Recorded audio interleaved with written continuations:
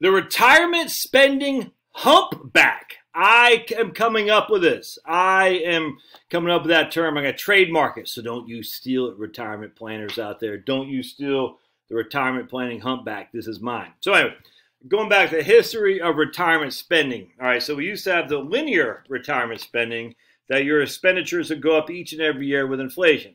Well, that's just dumb. I think we can all recognize that. There's no evidence of that whatsoever. None. The evidence is simply not there. Then we have the retirement spending smile. All right, so basically, as you start here in retirement, and as you age, your spending got lower and lower until you start having healthcare concerns, long-term care and whatnot. And then your spending went up and pretty exponentially. Well, there's no evidence of that. There's no evidence that says there's a few people that spend up here relative to what they spent when they first started retiring. There's not nearly enough evidence to make most people have retirement spending smile as their plan. There just isn't enough. I mean, it can happen, and it happens on occasion, but not frequently enough that we'd want to say you should model your retirement on the retirement spending smile. I didn't trademark, I'm just goofing, but I actually called it the retirement spending fish hook. All right, so basically, you start here in retirement, your go-go years, your spending goes down, levels off, then it goes up a little bit as you age because of increased healthcare costs. And basically know that the most of your healthcare costs is spent in the last 2 years of your life.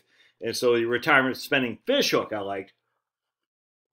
But now I'm going to show you the retirement plan spending humpback, if that makes sense. It's not even a retirement spending humpback.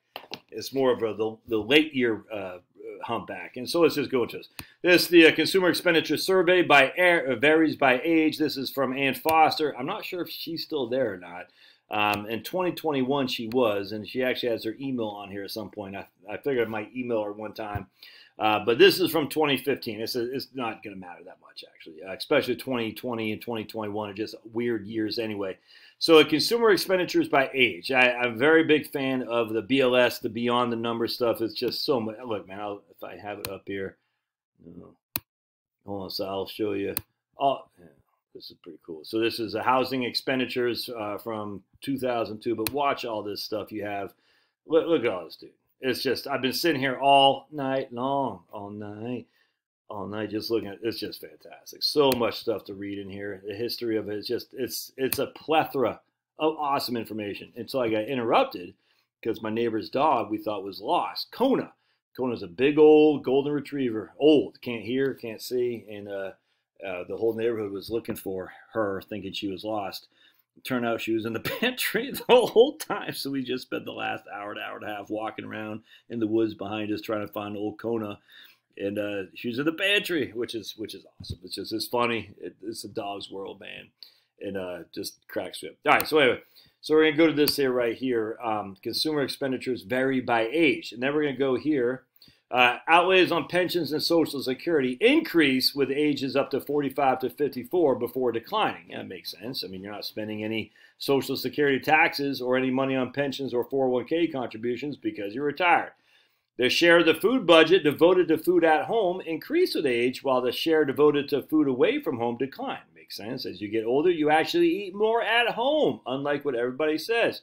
Healthcare spending increase with age. Makes sense. Consumer expenditure household data classified by age of the reference person shows that annual expenditures are hump-shaped over the life cycle. So I call humpback, so I can trademark it. They say hump-shaped.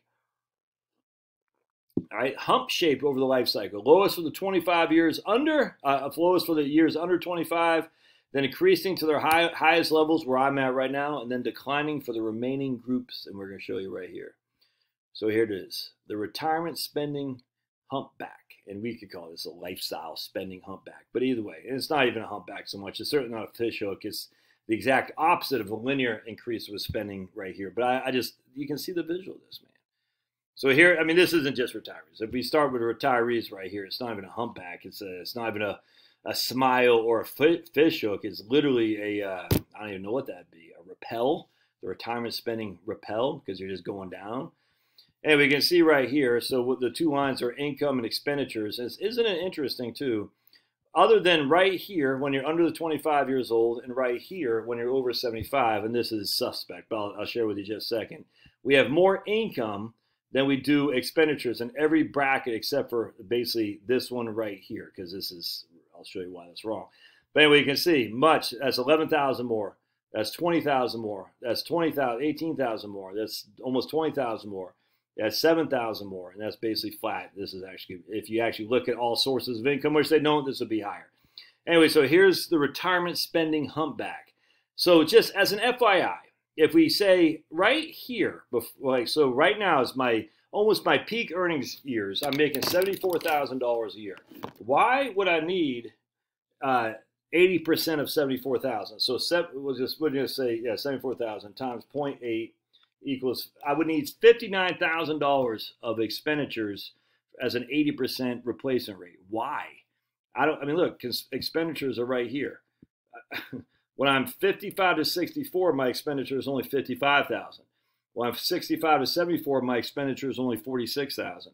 When I'm 75 and older, my expenditures are only 35,000. So basically, if you average these around, my expenditures are about 45,000 over the course of my retirement career. So why would I need to have an 80% replacement ratio based on that? It makes no sense, man. So 45 divided by 74, I need about 60% replacement ratio. Huh. I wonder who's mentioned that before. Stupid. All right, so you can see what happens here. This is your income in the blue. This is your expenditures in the light blue. And we're going to see this is, I mean, this is pretty significant. So here's food. Food grew to about $7,900 for the 35 to 44 and 45 to 54-year-old groups, and then declined significantly. Look at this, man. Food away from home, food from home. $7,900 for this category, and then declines. Why? Your kids get out of the house. You get older. You don't as hungry so much. So food goes down from $7,900 to basically, what's that? $4,000. That's a 50% decline.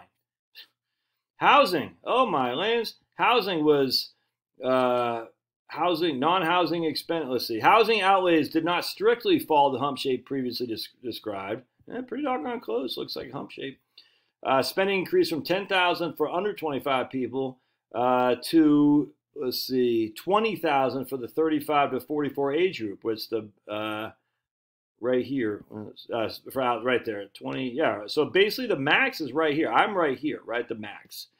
Huh. So your spending actually didn't go up that much for housing. Isn't that interesting? Why? Oh, because you had a fixed mortgage, and at some point your mortgage gets paid off, which is why your housing goes down. This isn't rocket science, man. Non-housing outlays, total expenditures less housing expenditures, did follow the hump shape pattern.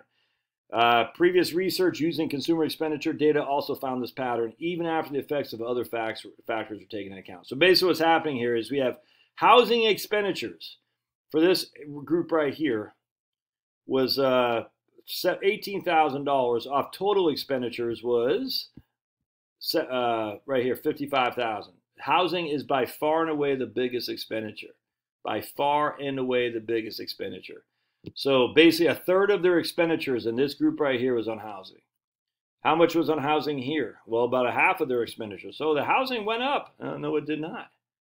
And I'll share with you here in just a second. I mean, it did for the average Joe, but still, it doesn't matter because it went up as a percentage, but your other expenditures went way down to include your housing. All right, let's keep going because it's pretty interesting here. Clothing and apparel. Look at this. We got clothing went down. It's crazy to think that as you age, you don't spend as much on outfits. Nuts. Transportation went way down. The humpback. Why? You're not buying cars, you're not commuting. All this stuff is just inherently obvious until someone points out. How much you're contributing to your 401ks, pensions, and Social Security went way down. The two biggest line items on consumer expenditures are transportation and housing. And housing, what does housing do? The blue goes with the light blue, North Carolina blue, goes up and up and up, and then goes down. Right here is when it levels off because you start paying it down, you start downsizing, you start having your mortgage paid off. All right, so let's keep going down here. Healthcare. Healthcare is a big one. So let's take a look. They have a graph for healthcare. I thought they did, maybe not. But we'll read healthcare. Out-of-pocket OOP healthcare expenditures increase with the age to $51.88 for the age 65 to 74 group. And again, this is 10 years ago. So basically, they're saying it's $5,000 for the each consumer unit household, and that could be an average. I think is 1.6 once you're over 65 years old. So basically, about I'd say about $500 a person in today's numbers for sure. All right, the $49.10 spent by the 75-year-old group was not statistically different from the amount spent by the 65 to 74. The reason it went down is because one of the people died. I know that sounds bad, but it's true. So once one person dies, there's not two Medicare Part Bs, Part Ds, and supplemental policies, so it costs you less. All right, so the healthcare share of the household budget increased to 14.3% of the 75 and older group. All right, so the only thing that actually goes up is healthcare. It went up from 3.1% if you're under 25 to 14.3%. Previous research using consumer expenditure data in 98, 2003, and 2008 also follows a positive association between healthcare spending and age as you get older. It inherently just makes sense. You get older, you just look, man, when you're young, you can do stuff that you can't do when you get older. It's crazy. Let's see. If the institutionalized population were included in the CE, the people in nursing homes and whatnot, it's likely that healthcare spending would go up much higher and claim a greater share of the compared to younger buyers, younger age groups. I'm assuming let's see what they say about institutionalized. Center for assisted living. I'm assuming is assisted living and nursing homes and whatnot. But I'm opposed to. Yeah, I'm not sure. Anyway, let's keep going. So if you're in a nursing home, your healthcare spending goes up. Shocking. But you know what else doesn't go up? Your housing costs because you're in a nursing home. Transportation costs because you're in a nursing home. Your food because you're in a nursing home. I'm not even going to talk about entertainment. It's pensions and Social Security. Well, your pensions and Social Security, but at the age of 45 to 54, are $7,300 or 12.1% of your total expenditures. Let's see. As you get older, 75 and older, it's only 2.4%. Other expenses on amounts spent on other expenses follow the typical hump-shaped pattern. That goes from $600 to $800 to my age group, 45 to 54, and then declines to 44 for 75 and older. Crazy. All right, so let's just look right here. So we got, as you can see here, the number of consumer units in households, thousands. 28, what's that, in thousands? So you put 3 zeros behind there? I don't know what that is. Is that 125,000 in thousands? I'm just going to go 22,000. I'm not sure. It says in thousands. So do we add 3 zeros? That'd be 125 million. That seems, I don't know, whatever. We're going to say 23,000 households, 16,000 households, 12,000 households. All right. So the pre-tax income right here for 55 to 64 is 74,000. For my age is 78,000. All right. 53,000, 34,000. So remember, pre-tax income. All right. Number of persons in a household, 75 and older, is 1.6 because someone's spouse died. 2.1, 2.7 if you're my age. All right, let's keep going. Vehicles, they had 2.2. That's transportation, and they dropped by half as you get over 75 years old. Shocking that. Only 39 males, 61 females as you get over 75. Again, shocking. That should not be shocking, actually. I'm just silly when I say that because most people, when they get over 75, are women. Housing tenure, homeowner, 69, 79, 82, and 79%. So this is 45 to 54. So basically, once you are over 55, once you're over 55, 80% of households own a home. All right, 80% of households own a home. 43% of that 80% have a mortgage. 32% once you're 65 to 74 have a mortgage. 12% once you're over 75 have a mortgage. Thus, your household costs go down inherently. That's just so freaking obvious. Look at that, man. It's not 67% of all the units that don't have a mortgage. 67% of all units have no mortgage over 75. All right, let's see here. So we're going to go to average expenditures, and this is what matters most. Oh my goodness, they're only spending $34,000. Why? Because they're only making $34,000. They ran out of money. Let me show you why that's wrong. Let's see if they show us the earnings here. All right, so here's the consumer expenditure for 2004 and 5. I'm just using this. They get it every single year, and it's awesome. Income, this is for 65 to 74-year-old people. Households, income before taxes, basically 44,000. Income after taxes, 43,000. So they lose about $1,000 in taxes. Age of reference person, about 69. All right, so you can see we're making $42,000 income. How's that income derived? Let's go down here, and we're going to show you. Hold on just a second. Right. Wages and so money income before taxes, 43,000, of which 16,000 comes from wages, 3,000 comes from self-employment. Social Security, private and government retirement, 21,000. Interest, dividend, rental income, and other property income, 2,000. Unemployment, public assistance, regular contributions or support, and other income.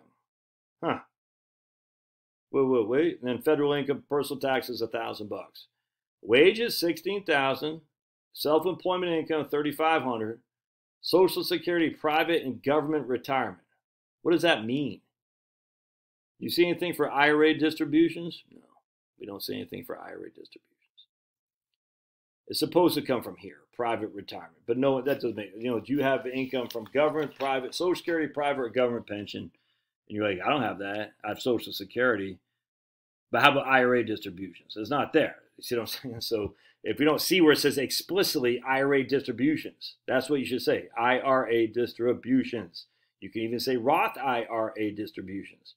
And another thing that's not showing up here is if you have money in a savings or checking account. It's just this is completely not corrupted. It's just it's silly on its face if you don't have an explicit line item for income, expenditures from other assets other than what's showing up on your 1040. It doesn't make any sense. And that would be a Roth IRA, any IRA accounts or any kind of retirement accounts, brokerage accounts, any cash distributions from a check and savings IRA should be in there, but it's not. So we go back to the HumpBack. We can see that that's why our income is only 34,000 because it completely. And look, the Social Security Administration said that itself. That's why they don't use the current population survey from the Census Bureau on income because it's completely like you're not pulling all the income that's actually out there. Anyway, so you can see food is 13% of total expenditures for 65 to 74, of which food at home is 8%, food away from home is 5%. And you can see the food away from home. Let's see, right there was so you can see from 55 to 64, food away from home was only 4.4. Then it grew in the following decade. Then it dropped pretty significantly. And that's pretty interesting if you ask me. So I guess more people are going out to eat. I don't know. Actually, what it is we're spending less money and we're consuming more at home because you can see the actual dollars that we spend on food away from home drop. It's just as a percentage of our expenditures, it increases because we're spending less. We went from 56,000 to 46,000. Housing, again, 33% of our expenditures goes to housing. Well, we already showed that if you have no mortgage, you're going to have a significant less in expenditures on housing. That's just a fact. Clothing dropped significantly from $1,500 to $1,200. Transportation, it went from basically 10,000 to 8,000 to 5,000. I mean, again, just you don't drive as much. You sell your car. I mean, you're going to have to buy a car, maybe. Who knows?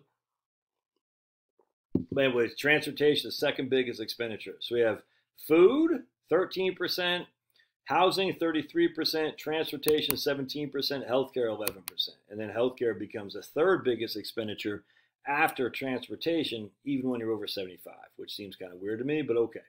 Then, of course, pensions and Social Security and whatnot. So the facts are, my friends, we have the retirement spending HumpBack expenditures right there. And it makes no sense at all to assume that there is an increase in expenditures with inflation.